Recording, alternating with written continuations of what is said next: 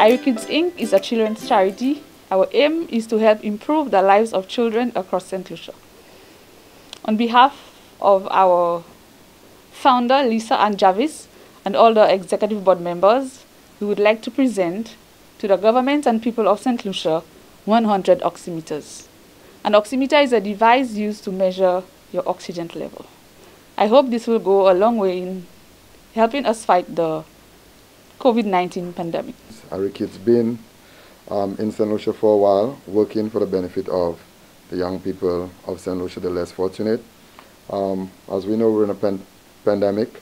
It's been here for a while now, and the duty to fight and prevent the spread of COVID is all of us, not just in taking personal responsibility and following the protocols, getting vaccinated, wearing your mask, sanitizing, social distancing. But if you can help somebody, as Irie Kids is doing right now, I think it will go a long way.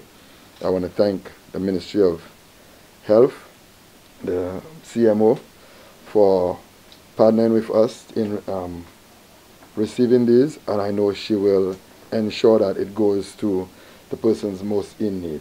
We're hoping that this collaboration between the Ministry of Health, Irie Kids, and Rise St. Lucia is a continued one, as we all are St. Lucians hoping and seeking to eradicate COVID-19 from our society, our country, and the world. I just want to take this time to caution every St. Lucian. If you are not vaccinated, get vaccinated. I'm not here to sell you on the vaccine will provide immunity. What I can tell you is, if you are vaccinated, the likelihood of you catching COVID and getting extremely sick and getting hospitalized and being a burden on our health system is extremely, extremely low. On behalf of the Ministry of Health and Wellness, the government and the people of St. Lucia, I want to recognize and thank the team from Irie Kids, Ms. Williams and her team, and also Dr. Sherry representing Rise St. Lucia for this donation of pulse oximeters. At this point, as we manage the fourth wave, this is the highest number of persons that we have had requiring home care or home isolation. So these pulse oximeters will be used so that they can assist us in self-monitoring, because as we know, COVID-19 causes respiratory signs and symptoms, and one of the early signs is that we know the oxygen saturation starts to go down.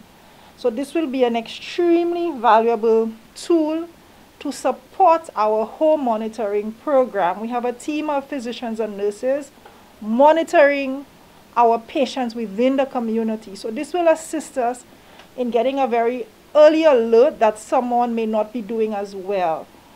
We are almost positive that they'll be used within the week, and we will use them in a sustainable way so that when our patients recover, we can disinfect them and use them for other patients. The Ministry of Health, as everybody knows, we have been managing COVID for the last 18 months, and it is extremely important, those collaborations. We cannot do it alone. We need the support and the collaboration of different groups as we manage this pandemic together. So I really hope that this is just the start of a sustainable collaboration. We really appreciate this donation, and I think it is so important what Dr. Sherry indicated. We are seeing in our data so far, and we just calculated the latest numbers, 98%, we only have 2% of persons who have been fully vaccinated who have passed away with COVID-related symptoms, but the 2% had other serious underlying conditions. So the majority of our patients that we see at the respiratory hospital are unvaccinated. Those who pass away, the majority, that is 98%, are unvaccinated. So we want to continue appealing to the public to keep themselves, their families safe, and just as Dr. Sherry very, very well said, we have to continue monitoring the protocols and to be responsible at this time. We are seeing a reduction in the rate of transmission, which is hopeful, but we cannot get complacent as yet. We have to bring the active cases a lot lower. We are seeing the increases in the recoveries, but we cannot get complacent until we let us get to a safe level before we make any changes. So I really want to thank the public for their cooperation. We know a lot of the public health measures are not easy. Everybody is frustrated at this point, but let us be patient so that we can get to a level of safety.